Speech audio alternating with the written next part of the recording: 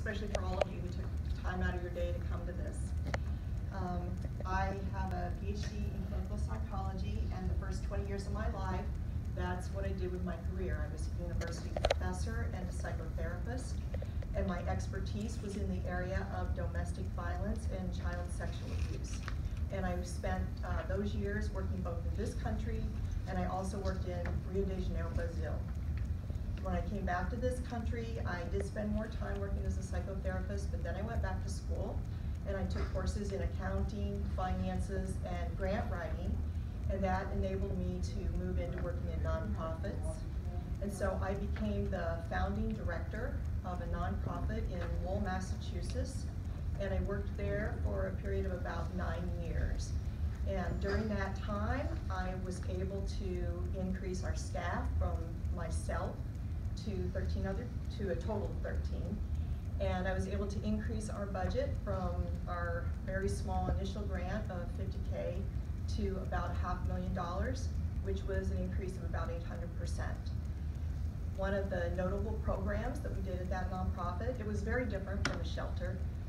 It was all, we didn't have a place where people came. We did our work in the community.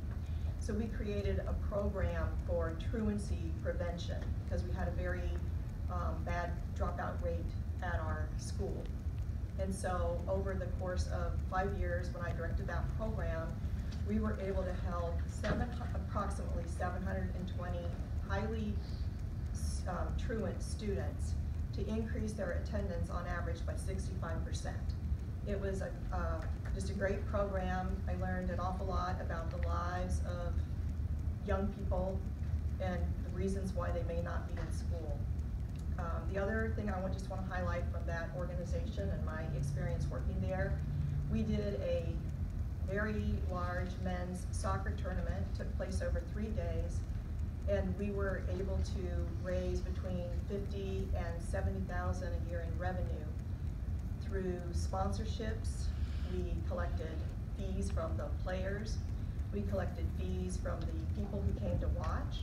And we also had created like a carnival-like situation so that we were able to have different food vendors and other vendors who came in, and we collected fees from them as well. And so I wouldn't be suggesting that a fundraiser like that would be an appropriate thing for the shelter, because every community is unique. And that would be something that you would want to look at, is what is right for this community and what's right for the shelter.